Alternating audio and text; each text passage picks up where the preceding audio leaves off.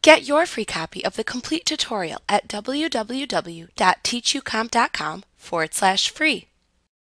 You can also use the Tabs dialog box in Word to manage tab stops.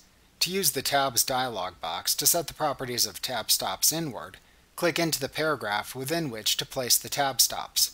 Alternatively, select the paragraphs to which to add tab stops. To then open the Tabs dialog box, click the Home tab in the ribbon. Then click the Paragraph Dialog Box Launcher button in the lower right corner of the Paragraph button group to open the Paragraph dialog box. In the lower left corner of the Paragraph dialog box, click the Tabs button to open the Tabs dialog box. This dialog box lets you set all the attributes of the tab stops for the currently selected paragraphs in your document. Any tab stops already added to the currently selected paragraphs appear in the list below the Tab Stop Position text box. Tab stops are noted by their position on the horizontal ruler. You can click a tab stop to edit in this list to change its attributes.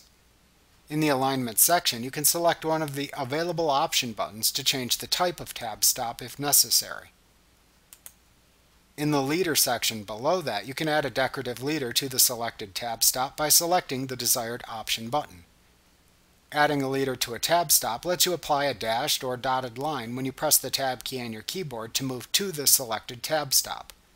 For example, you often use leader tab stops before page number references when manually creating an index or table of contents.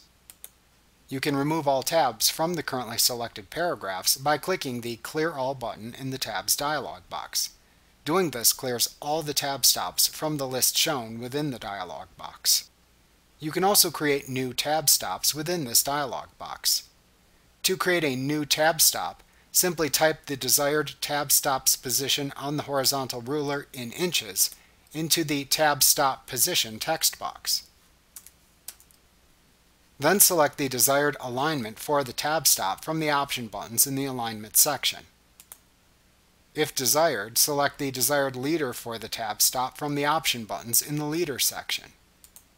To apply changes to a tab stop after adding a new tab stop or editing a tab stop, simply click the Set button to set the tab stop and add it to the list of tab stops in this dialog box. To delete a single tab stop, select the tab stop to delete from the list of tab stops.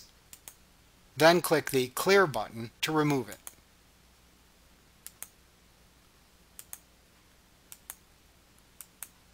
After setting the tab stops, simply click the OK button in the Tabs dialog box to apply your changes. To cancel any changes you've made instead, click the Cancel button. Like what you see? Pick up your free copy of the complete tutorial at www.teachucomp.com/free.